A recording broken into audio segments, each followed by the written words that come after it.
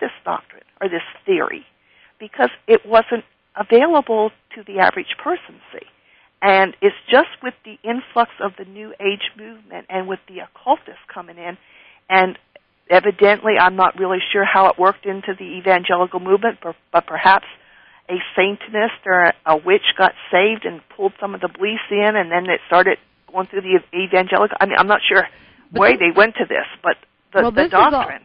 This all is mixing in with the Sumerian text of the Anunnakis, Stargate, UFOs, and so it's not just this serpent seed and these fallen angels. It is mixing in. They're wanting us to believe that we have aliens out there, that there are flying saucers, and that these are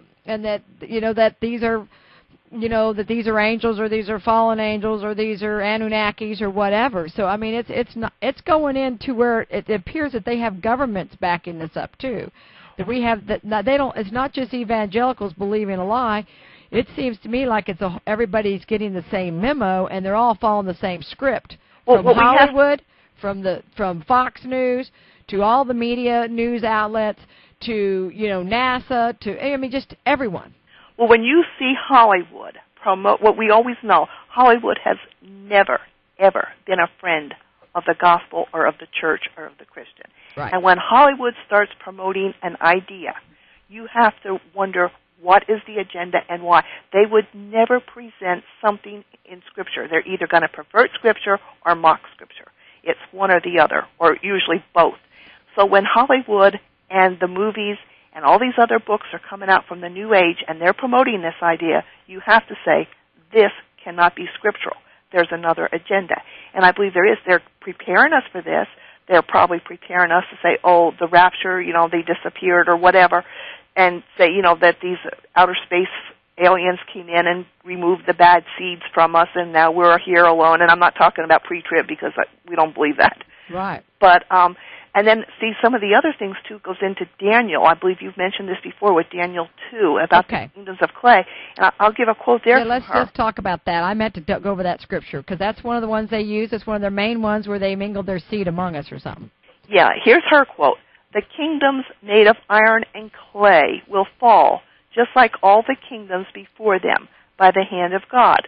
The gold kingdom of the fallen angels, the silver kingdom of the fallen angels mating with humans to produce the giants before the flood, the bronze race of the demigods with the remnant of the giants, the iron race of demigods mixing with pagans like the Canaanites, and the clay and iron race consisting of the mixing between the good seed of Abraham and Satan's evil lineages, all will be destroyed.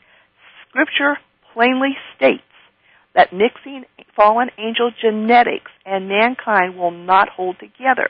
Yet Satan, through the ages, has tried and tried to remake mankind to his pleasing, unquote. And anybody who has the book can find that on page 404.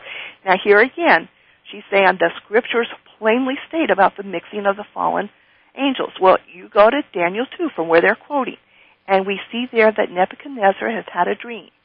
And he said, he told the dream to Daniel.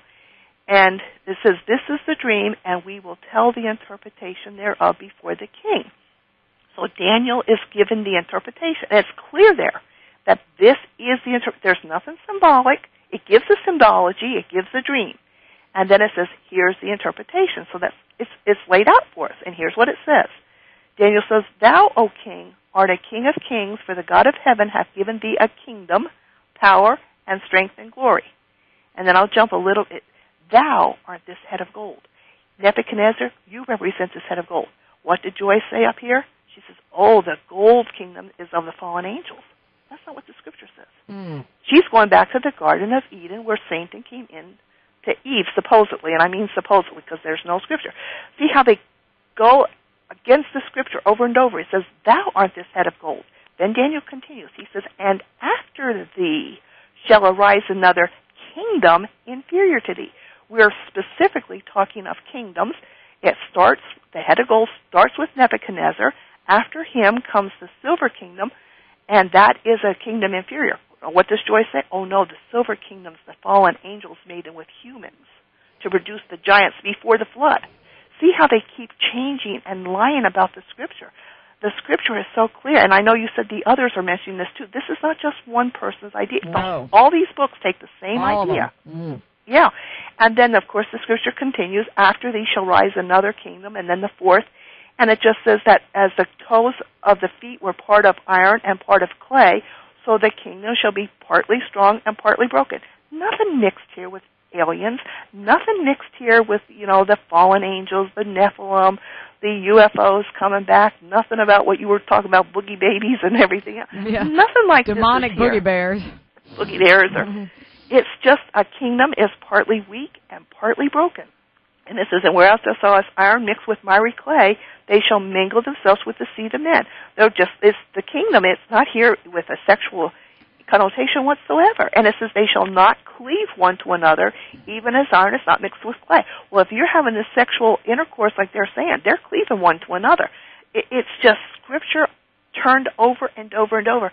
And the Bible warns about wresting the Scriptures. It says we'll do it to our own destruction. Yes.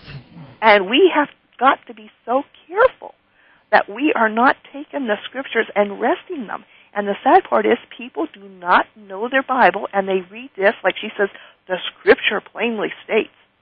But it doesn't. But they say, well, the Bible says so because she said so. Folks, go to the Bible. Go to the Bible and not her. And I wouldn't. But Chuck Missler, here, Henry Morris, who's a big creationist, they all use this Scripture and say, and the seed of men.